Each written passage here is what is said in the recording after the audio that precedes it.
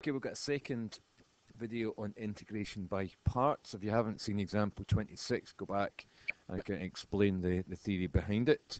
I just wanted to show you this example here for a couple of reasons. First of all, it doesn't look like a product of terms in X, and also it kind of highlights the selection process of U and V dash.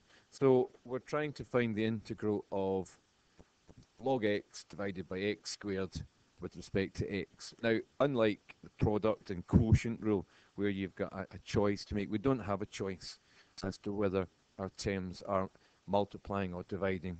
For integration by parts, they need to be a product of terms. So the first thing I would do in the moving on, this solution is actually to say log X over X squared dx. It can be rewritten as the integral of the natural log of X multiplied by X to the power negative 2. So hopefully you know about negative indices. We can rewrite 1 over X squared as X to the power negative 2. And therefore we have a product of terms, and therefore we can use integration by parts. So we're looking to nominate one of the terms as U and one of the terms as V dash. And it's important to realize that it's not always the first one's U and the second one's not always V dash. We have to do the test to say, can we differentiate an expression? Can we integrate it? It may be that one term can only be differentiated, and that's the case here, because the expression log X, we cannot at the moment integrate the function log X. We can differentiate it, but we cannot integrate it, and therefore when you've got an expression with log X in it, we can never actually say that log X is going to be V dash, because we're never going to be able to come up with a value for the function V. So in this case our hands are tied. It means that we're actually going to definitely use U for log X, which means by a process of elimination that V dash is going to have to be U. It's X to the power negative 2, which is interesting because I was just saying try and make the polynomial expression U. But in this case we don't have a choice, and it works out fine anyway. So sometimes you've just got to go with the information that's there. So let's do this again as we did in the previous example. We're defining U as log X, which means that the derivative U dash is just 1 over X, and we're defining V dash as X to the power negative 2. So the function V is going to be the integral of X to the power negative 2 with respect to X, which gives us X to the power and 1 to the power, divide by the new power, technically plus C, although we're not going to use it. Simplifying that gives you 1 over the negative 1 over X. Okay, so we can use our integration by parts to say that this UV dash integral here,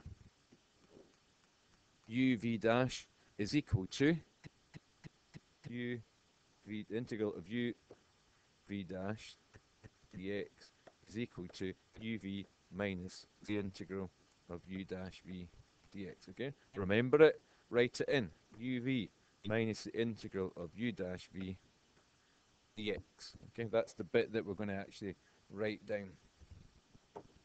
And take care to make sure that you substitute in carefully. U is log X multiplied by V, which is negative 1 over X, minus the integral of U dash, which is 1 over X, multiplied by V, which again is negative 1 over X with respect to X. Again, tidy up the first term here. We can't really do much with it. I'm just going to rewrite it the other way around. Negative 1 over X times log X. But more interesting is what's going on in this part here. We've got two terms still in X, but we can simplify that. And you can choose at the moment whether to deal with this negative by taking it out as a common factor of -1, or keep it in.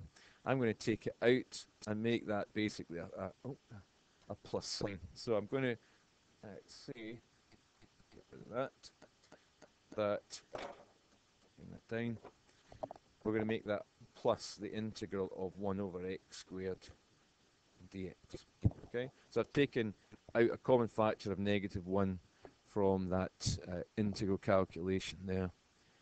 And now, again, if you want to do it at the side, just to be sure, we've got 1 over x squared is x to the power -2. We've already done that up above, which gives us x to the power -1 divided by -1, which is -1 over x plus c. So here we've got -1 over x times the log of x plus, what did we work out? We've got -1 over x plus c.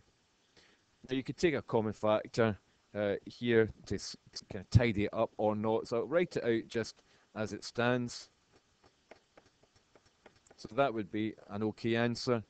We could take a common factor of -1 over x, which would leave me with something like that.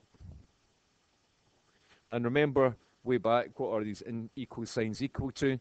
The original function, the integral of log x over x squared dx. So we've got a bit of room, integral of log x over x squared with respect to x, and there's my solution.